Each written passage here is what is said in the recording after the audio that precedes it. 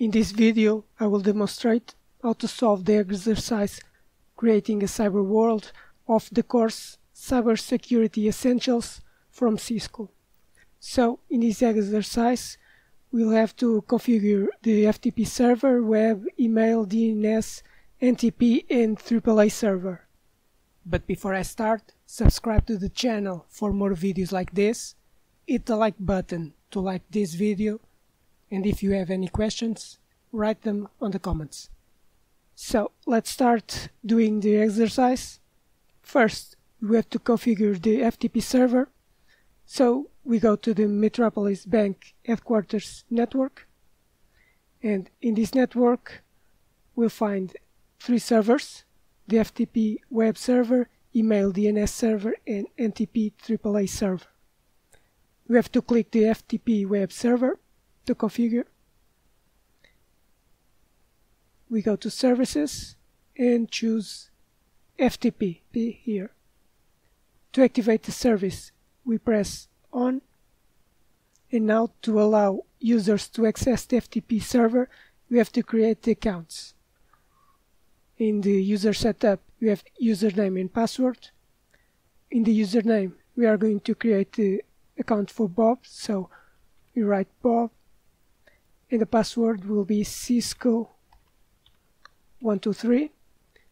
The permissions will be write, read, delete, rename and list, so all the permissions, and press add to add the user. Another user will be Mary with the password Cisco123, all the permissions, and add, and the last will be Mike. Mike Cisco123, all the permissions, and add. So we have now three users with password and permissions. Now we are going to configure the HTTP service. So we choose this service, HTTP, and to activate it, we press on, and also to HTTPS on. Now the HTTP service is on. Let's verify if the HTTP service is working. We close the window. Let's open the PC from Sally. We go to desktop, press web browser, and we'll write a website like www.cisco.corp and press go. Nothing happened, but it was supposed to do this because we haven't configured the DNS server. If we tried using the IP, so 10.44.1.254 and go, we can open the Cisco Corp page. So accessing the web page via the IP is working, but via the domain name is not working. Now let's configure the DNS server. We open the DNS server. This is one, email/DNS. Open the services. Choose DNS. There is DNS here. And to activate the service, choose on.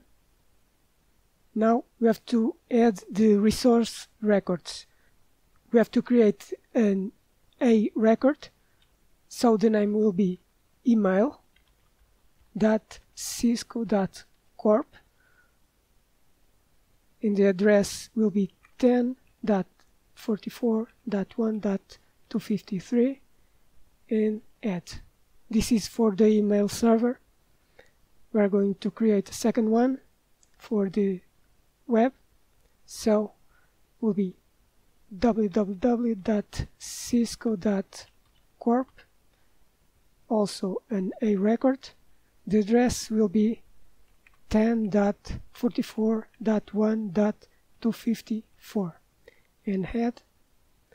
Now we have two records, one for the email server with its IP, another for the web with this IP. Let's verify if the DNS now is working. Close the window, go back to Celis PC, open the web browser, and let's try www.cisco.corp. Press go. Now we can see the web page using the domain name. If we try to see the traffic, let's push this and press go. When I open the page, we can see the triangles, the green triangles lighting up like this. So the communication is going from the Celis PC to the switch, the other switch to the DNS server, and locating the web server. So the communication is working. Now let's configure email server. We go to email server and choose the service email, and we'll activate the SMP service, turning on, and the POP3 service, turning on. The domain name will be cisco.corp, and press set. And now we are going to create some user accounts for the email, like for Phil. The password will be Cisco123, and press the plus to add the account. For Sally, add. For Bob, also the same password. Dave, with Mary, Tim, and Mike. In the real world, you should not create passwords so simple. Should be complicated and never the same to other users. We can check the passwords and username by selecting the name. Now, with the accounts created, let's configure the email clients in the PCs. So let's open the Celis PC. Let's choose email, and let's configure the email. The name will be Sally. The email address sally@cisco.corp. The incoming email is email.cisco.corp, and the outgoing mail server also email.cisco.corp. The username is Sally, and the password Cisco123, and save. Now we are going to configure for the Bob. Open the PC from Bob, go to desktop, email, and configure with Bob's information, so name Bob, email address bob@cisco.corp, incoming mail server and outgoing mail server the same, username Bob, and the password Cisco123, and save. Now we have to configure the NTP server. So the network time protocol is a networking protocol for clock synchronization between computers and servers on a network. We open the NTP/AAA server. We go to services and choose the service NTP. To activate, select on, and the server is activated. But to secure the NTP service, we have to click Enable the authentication. We'll select the key 1, and the password will be Cisco123. Now is activated and secure. In this server, we also have to configure the AAA service. So select the AAA, and to activate it, select on the service. To configure this service, in the network configuration, in the client name, we are going to write HQ router, The client IP will be 10.44.1.1. The secret will be Cisco123. The server type, we leave it like this and press add. Now we have a client for this service. Also, on the user setup, we have to add a user. So, in the username, we write admin, and the password will be Cisco123, and press add. Now you have a user to access this service.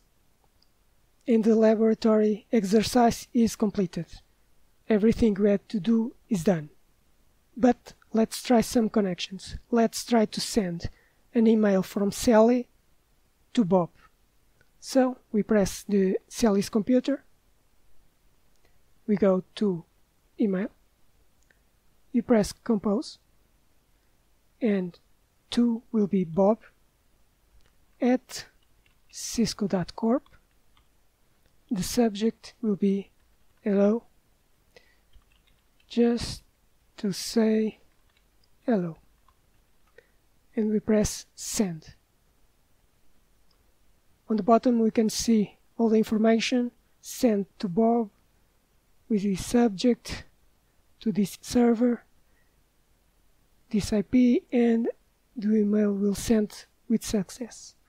Let's close this client and open the client on Bob's computer.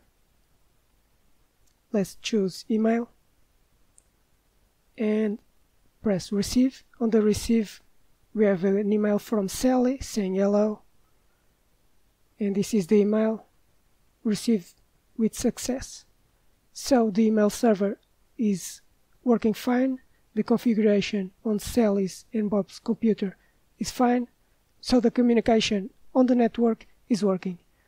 The email go from Sally to the server to Bob's. So everything was done correctly. If you like this video, subscribe to the channel to see more exercises and demonstration about Cisco courses.